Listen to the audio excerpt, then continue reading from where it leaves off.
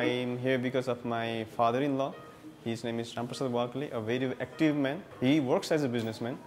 So 5 years back, he had pain in his upper neck. He was diagnosed as a case of paraganglionoma. We came to know about Dr. Sampath because we've been searching for a skull-based surgeon, and we found out about him from our relatives. So they referred to him, and then we came here. Mr. Ramprasad, who came to me with the diagnosis of a massive tumor in the skull base, in the neck, in the infratemporal fossa, in the petrous parts of the skull base, also going intracranial into the cerebellopontine angle. It was a very big tumor because it had been there for several years, and we were worried because it was in a very risky place in his upper neck near the brainstem. So, and it was giving much trouble because there were pain, and he also had some neuropathic pain in his arm as well.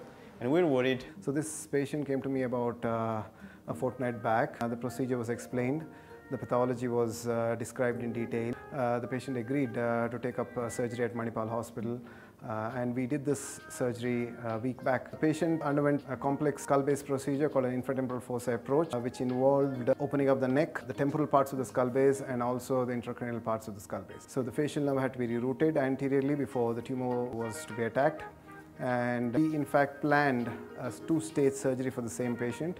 The first one was completed this time, and we're planning for a second stage surgery after about 6 months. So in this stage, the surgery involved removing the whole tumor from the neck, the upper and the mid-cervical regions, the infratemporal fossa, the temporal bone, and the petroclival areas. The intracranial part of the tumor was left behind for the second stage. This patient underwent 16-hour procedure, and the entire skull base was exposed. The tumor was removed upon expected lines. It was a difficult surgery which involved removing the tumor, which was very close to several cranial nerves, and not to mention the carotid artery and the vertebral artery. The patient was in ICU for a couple of days but recovered very well, and is now fit for discharge. I consider this to be a landmark case in skull-based surgery because it was a tumor that went all over the place in the skull base. We've done several cases in Manipal. Our goal is to establish a department of skull-based surgery which involves a comprehensive multidisciplinary team